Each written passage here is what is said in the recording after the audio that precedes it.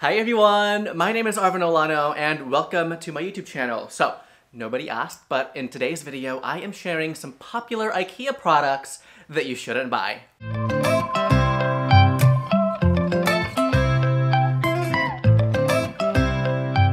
So item number one is the Cinderlig basket pendant. Now, you guys, I have seen everybody have this pendant in their dining room, in their kitchen. Okay, this is not the pendant to get if you're looking for an affordable basket style pendant. It's so basic, literally everybody has it, and why would you want to have a light fixture that everyone has, okay?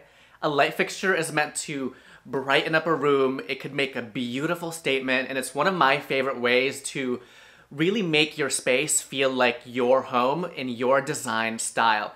And it's not gonna feel like that if you have a light pendant that Sally Sue has next door, okay? There are a lot of other affordable options at Ikea, like the Kinnocksholt. Okay, I can't pronounce any of these names.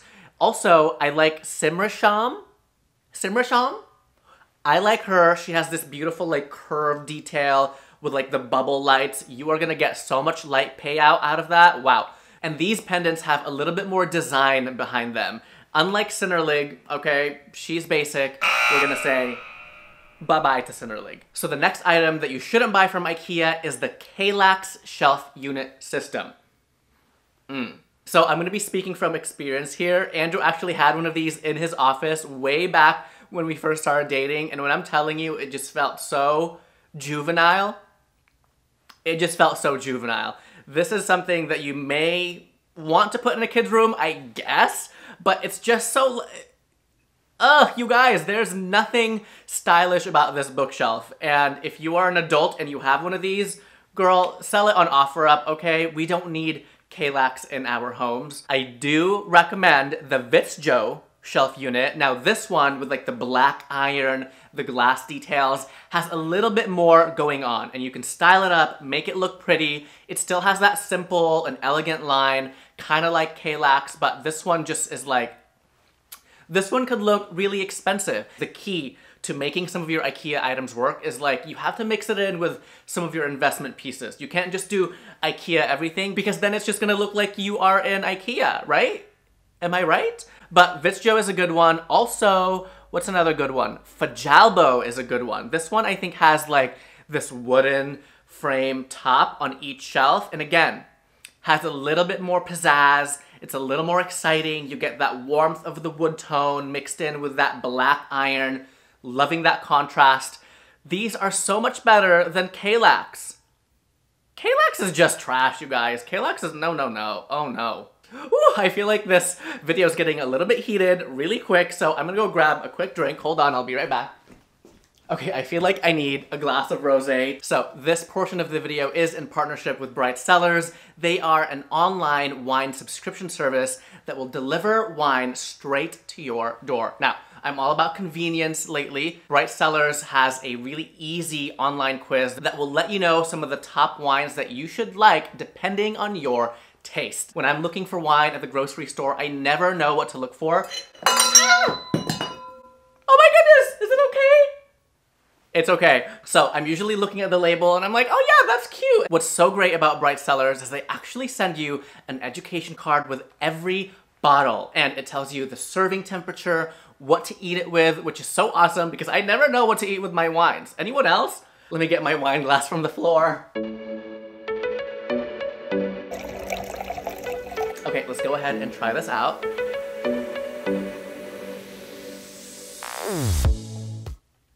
Exactly how I like it, you guys. It's light, it's sweet, it's fresh. So if you're interested in checking out Bright Cellars, go ahead and click that link down below in my description box. They're actually giving you guys 50% off your first 6-bottle box. Okay, so the next item that you shouldn't buy from Ikea is the Alex drawer. Now, when I was looking at this item online, it literally shows some kid playing like games in his game room, and that's exactly what your space is gonna look like if you have these drawers. It's gonna look like a kid's room, okay? It is not mature, it is not cute. It's just like, what are you even trying to put in there? Do you have like that many... Do you have that many files that you need to buy like this super cheap looking drawer? Okay, it's just like not stylish. It's just not. Okay, so the next item on my list that you shouldn't buy from Ikea is the Wren's sheepskin rug. I just don't know how ethically sourced these sheepskin pieces are. They are so mass-produced, they're only $29.99, and I don't know. If something is produced like at this level from Ikea, I can't imagine that it's good. So if you have any idea on how they source their sheepskins, make sure you sound off in the comments down below and let me know.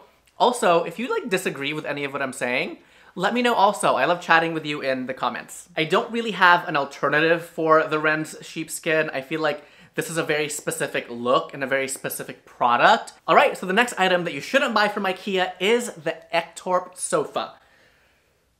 Ugh.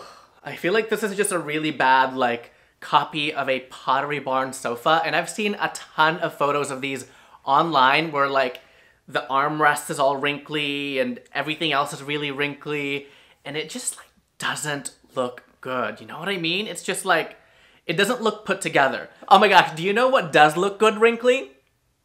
Linen. Linen sheets, linen anything.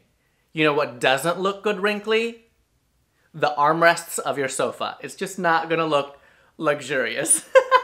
So don't get the Ektorp sofa. Instead, if you're gonna go for a sofa from Ikea, go ahead and get Farlov. This one, to me, looks a little more luxurious. I love like the single bench seat, okay? And then the skirted detail. This is giving me like Studio McGee vibes. I feel like Crate & Barrel also has a sofa like this. And if this one gets a little bit wrinkly, I think it'll be okay because the style looks a little more casual, a little bit more like relaxed. Ektorp just looks really like clunky and fussy. You know what I mean? Like it's too, I feel like it's a little too traditional for me, and Farlov has a little bit cleaner lines, looks inviting with that bench seat. I would actually, like, oh my gosh, Farlov looks so good. Next item on my list is the Malm bed. Now, specifically the one that has like the opening underneath.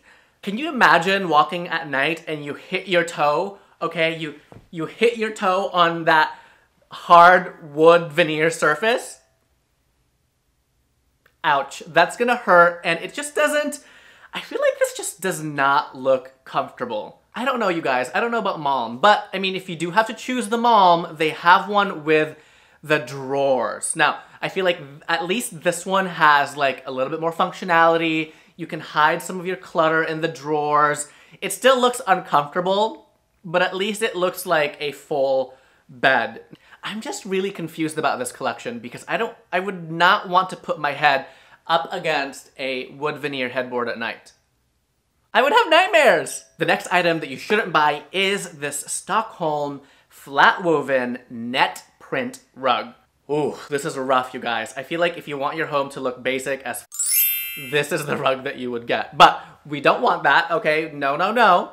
We don't want a basic rug like this. I don't even know. It just looks so outdated. Instead, if you're gonna go for the Stockholm collection, I love this one, the black and white stripe one.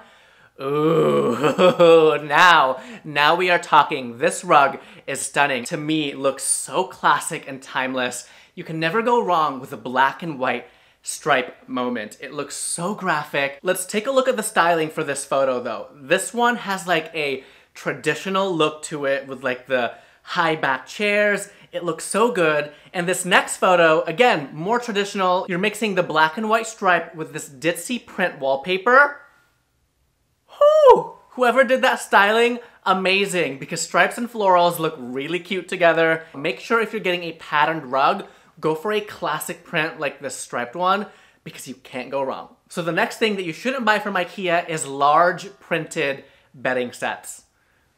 Ooh, this is gonna get dated really quick. You're gonna get tired of waking up with all these flowers on your bed, on your pillow. Like, this is hurting my eyes just looking at all of these big flowers. If you're gonna go for a printed bedding situation from Ikea, go ahead and check out the Koparanka.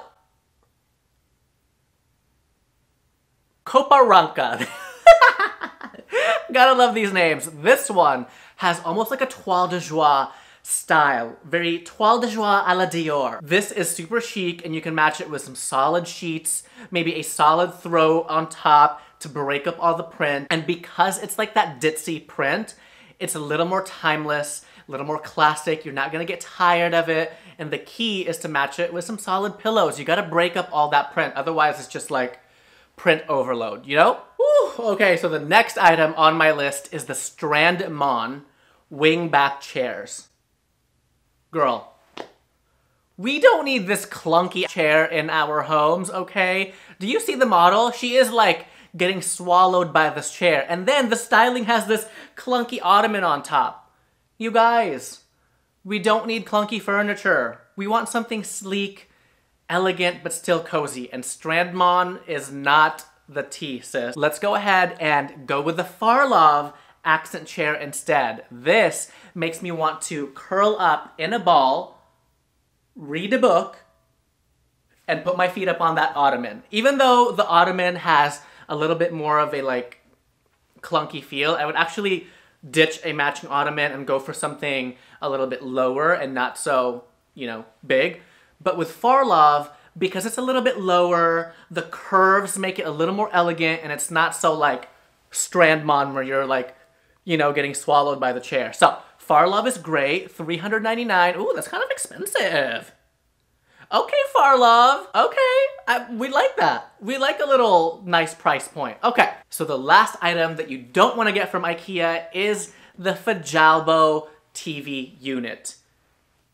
I'm just confused about this one because the screen detail in the front, I mean, you can still see the items through it. And to me, like looking at this photo, it's like you're trying to hide the clutter, but the clutter is still visible. So to me, like it doesn't make sense. It just looks unfinished to me for some reason. If you want to get a TV unit from Ikea, okay, Besta, okay, she's the Besta. She's the Besta. And I see a lot of people get this piece because it looks really sleek and I love how it's off the ground. So you're using your vertical space to decorate rather than, you know, taking up so much room. And you can customize it, again, with your own knobs. I feel like there's a lot of DIYs you could do with IKEA products, and comment down below if you've DIY'd anything from IKEA. I'm curious to know because kudos to you. All right, everyone, that was it for me today. Thank you so much for watching. I hope you enjoyed this video. This was fun to film. Make sure you sound off in the comments down below if you agree or disagree with anything that I've said today. Don't forget to hit that subscribe button if you haven't done so already, and I'll see you in my next video. Bye, everyone.